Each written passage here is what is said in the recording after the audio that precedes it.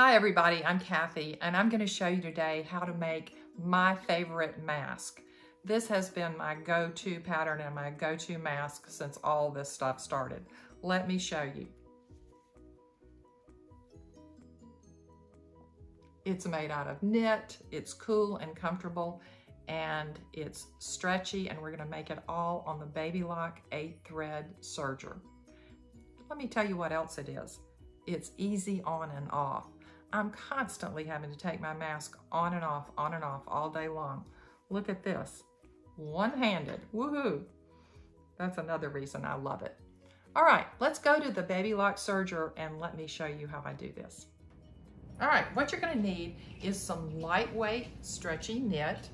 This is like a t-shirt weight knit that stretches both ways. Now you can use other kinds of knit, you just have to pay attention to how it stretches, but this one stretches both ways. It's very lightweight. And the printed pattern is attached here, and it will show you that you need to cut one strip, almost 2 inches, 1 7/8 inches wide by width of fabric, like this.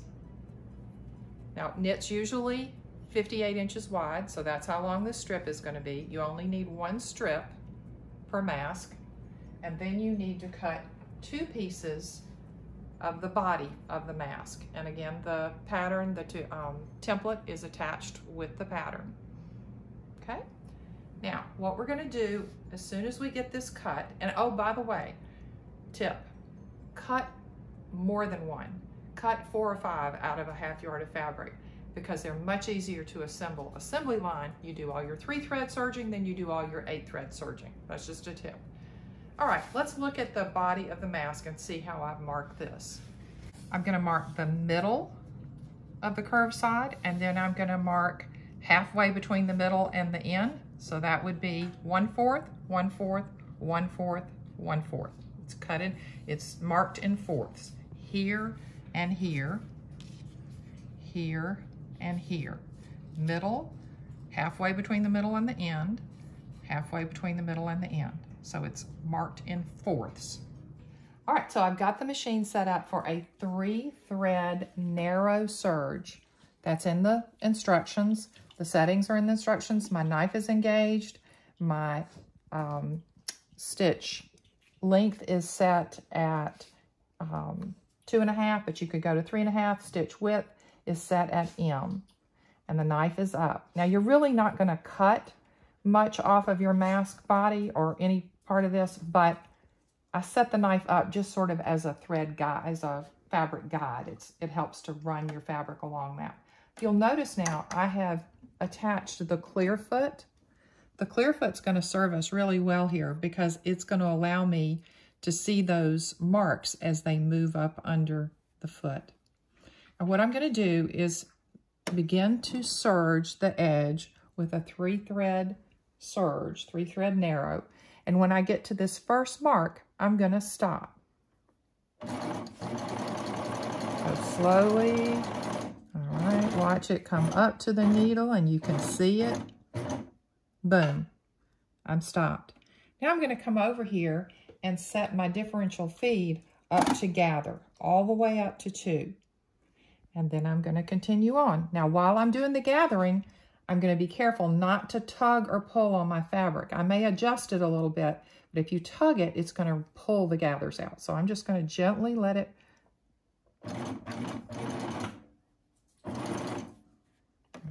Situate it again.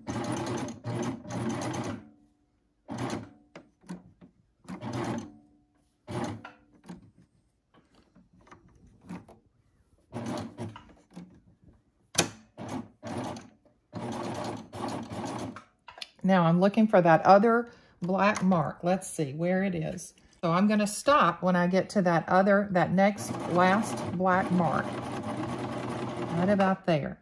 Then I'm going to come over here and put my differential feed back down to N and continue to 3-thread serge off the end of the mask. All right, now let's do the other side the same way. And you see the reason I'm doing this, you can see those little gathers for your nose and your chin. It makes the mask fit so much better. Okay, here we go. We're set on differential N, coming up to the first mark. Stop. My needle down, and I'm going to flip it up to number 2, gather. And we're going to come around this curve, not tugging on it.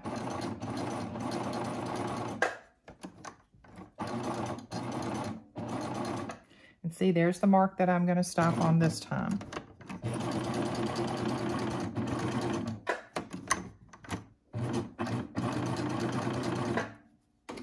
Boom. Now I'm going to change it back to N.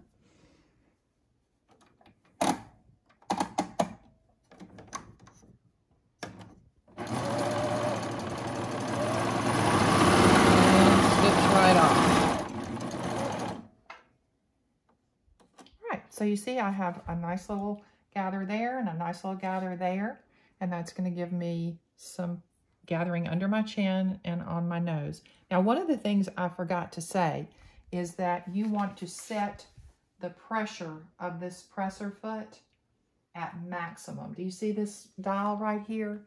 Turn it to the maximum pressure so that your foot is pressing down on the fabric. That gives you a better gather, I found. Okay, so the other piece, we're going to do the same exact way. I'm going to straight stitch right up to the first mark with differential feet on N.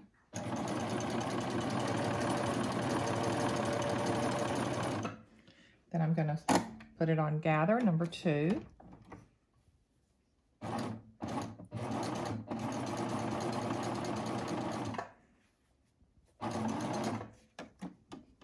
To adjust it just a little bit to get it over.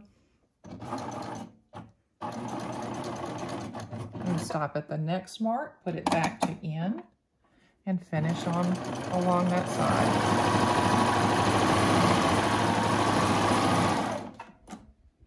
Okay, see that nice little gather right there? Right in the middle, right where you want it. And I'm going to do the last side the same way. So we've got all 4 curved edges done the same way. Differential in, up to the mark, stop, set it up to 2.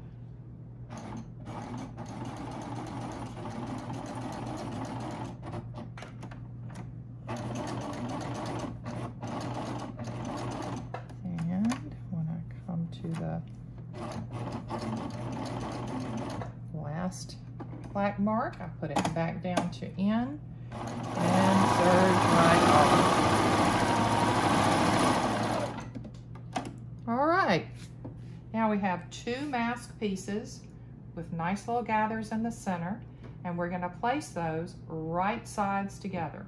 There's no up or down, so you don't have to worry about that, but there is a front and back, so you want the wrong sides together, right sides facing out. And then I'm going to clip them with my Wonder Clips. Okay, so I have my 2 pieces of mask body, wrong sides together, and Wonder Clips along the curved edge here and the curved edge here, attaching them together, ready for me to attach the binding. Now, when I say attach the binding, what I mean is this is all going to get sewn on to the mask body. And I'm going to show you how to do that with the 15mm knit woven bias binder.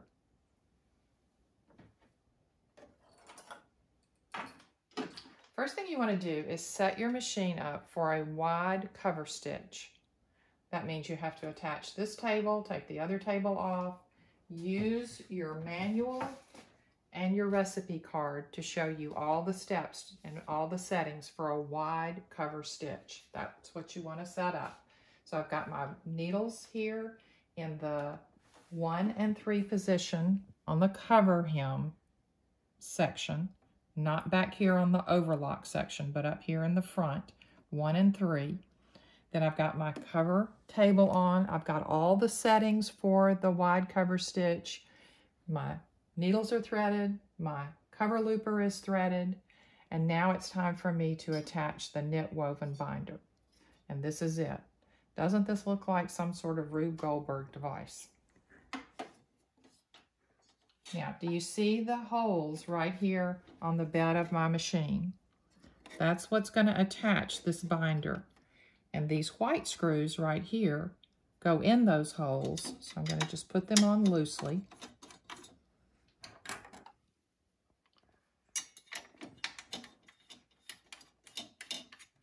And now you see the binder can slide back and forth. Well, what I'm angling for is to get the mouth of this binder right here set so that my binding will go under the foot and be lined up with these two needles. Now here's a tip that I found. On my machine, I can look right down in here and barely see that crack where the table meets the body of the machine. I can just barely see it. I know that's a good place for my binder. I've also discovered that if I take my ruler and lay it right here, the side of the foot and this little tab on the binder are just about lined up. They're flush. Okay, so I know that's probably a pretty good place, but I'm going to test it. I'm going to attach my binder, and then I'm going to test it. All right, so we're going to take our strip, the 1 7/8 inch by width of fabric strip. The first thing I'm going to do is I'm going to cut like a little arrow at the end of my strip. It's going to make it easier to get through the binder. Like that, and like that.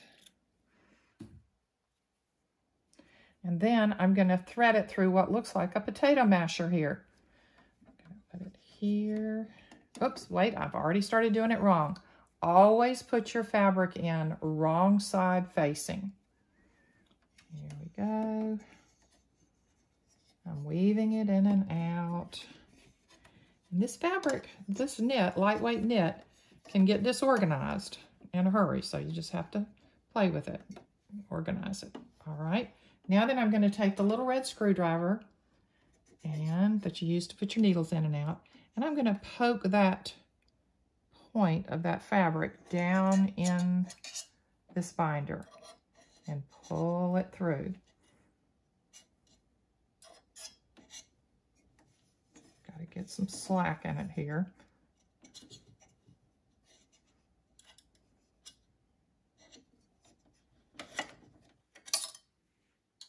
I'll put my needle in there and I'm going to pull it forward. Make sure that my binding stays organized back here, not folded up. Don't want it to fold up.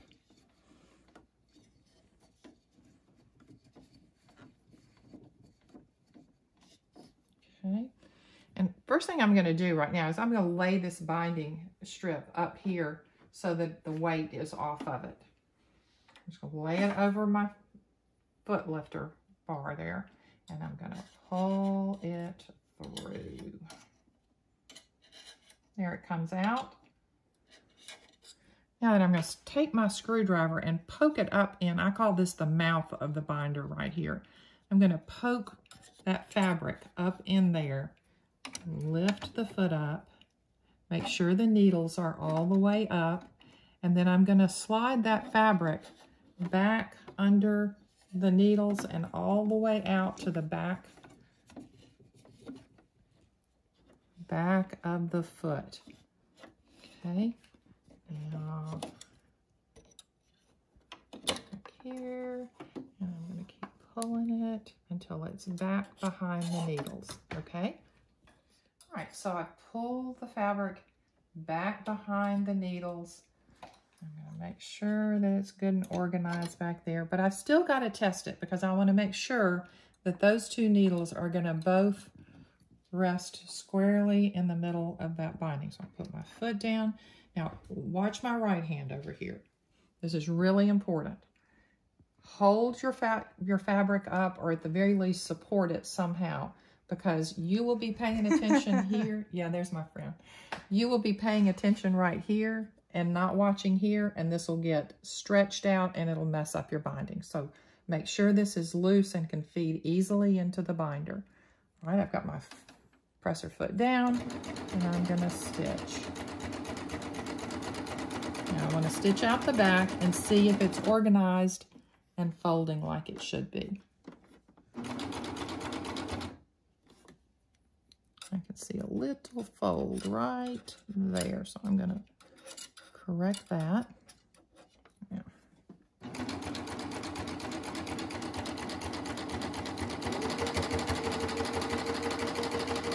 There it goes. Now look right back there. Do you see how pretty that is? It started out a little messy up here, so I kept stitching, and now it's making a beautiful binding right here. That's when I know now it's time to insert my mask body in and attach the binding there.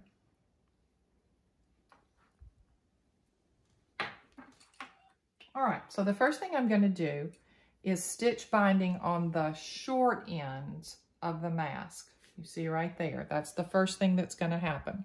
So I'm going to stick, doesn't matter which side you start with, I'm going to stick the short end into the mouth of the binder, and you just want to let it kiss. You see how it's just kissed up there. Make sure the foot's down, make sure your binding is supported and loose, and start to slowly stitch. Do you see how beautifully it's taking it into the mouth of the binder?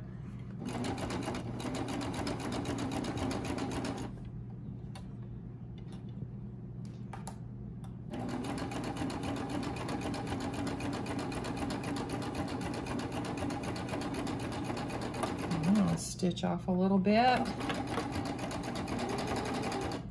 And I'm going to cut it, because these cut ends are going to be hidden up inside. See, I can cut it flush with the body of the mask. I'm going to do the same thing here.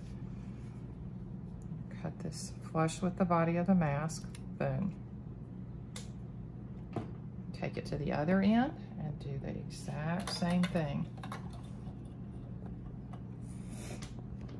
Kiss that up into the mouth, and I'm going to be sure that I'm holding up my binding over here so that it doesn't put any tightness on it. Here it goes. It's kissing right up into the mouth of the binder. All the way through. Take that clip off.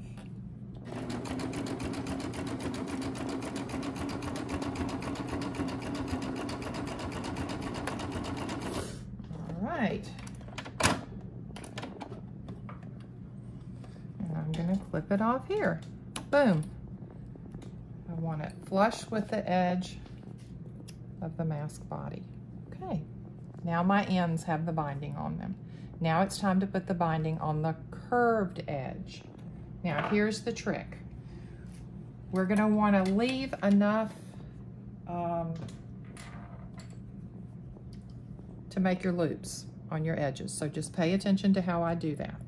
You're going to stitch on and off to make your loops. First thing I'm going to do is stitch out enough binding for about,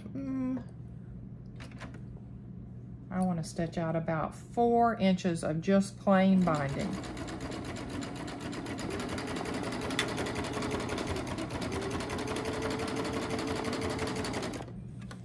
Let me measure that.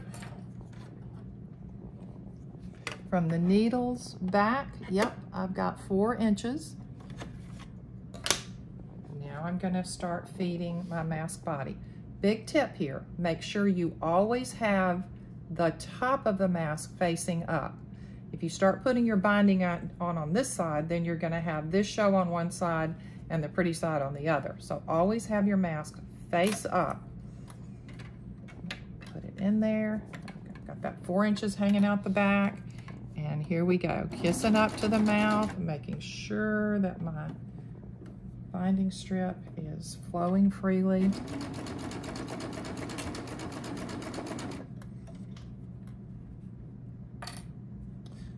I liken this to kind of patting your head and rubbing your tummy, because you're paying attention to 2 things at one time.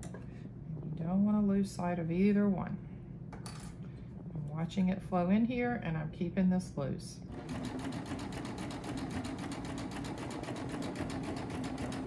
And I'm going slow.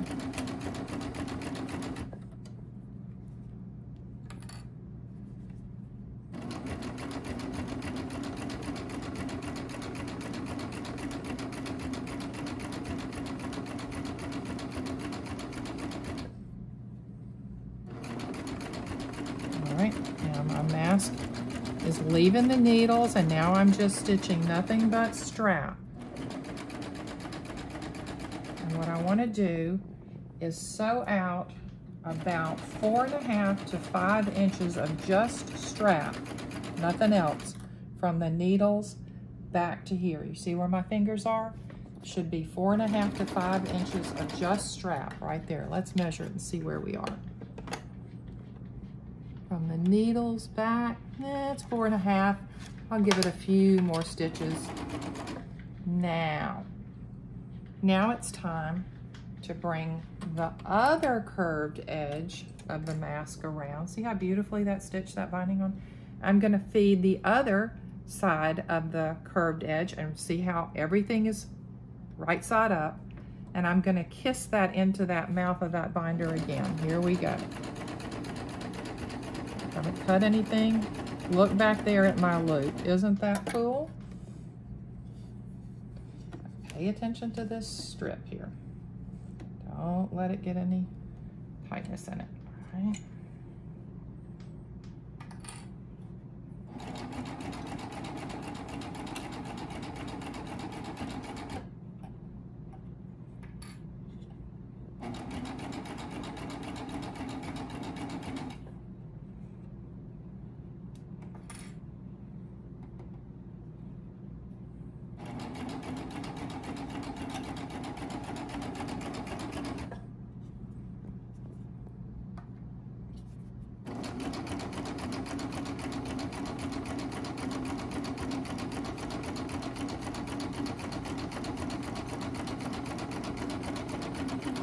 All right, I'm leaving the body of my mask, but I'm gonna keep on stitching. Just strap, just strap. Keep on going until I have at least 4 inches of strap coming out.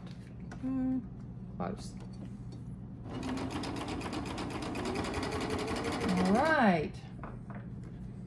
I'm gonna cut here. Boom. We're almost done. Look how pretty that is. Now what I'm gonna do is measure the length of this strap here. So I'm gonna take my little ruler, and it is from here to here. So it's 3 inches this way, so I know it's 3 inches this way, so it's a 6-inch loop right here, right? So down here, I'm gonna measure the same. 3 inches up one side and 3 inches up the other side, and I'm gonna cut it.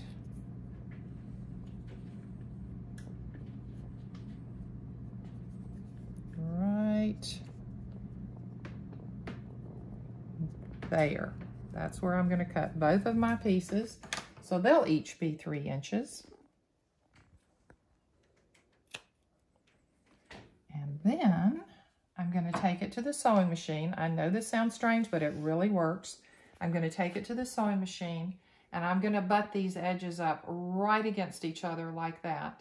And I'm gonna do a zigzag back and forth to close up that edge.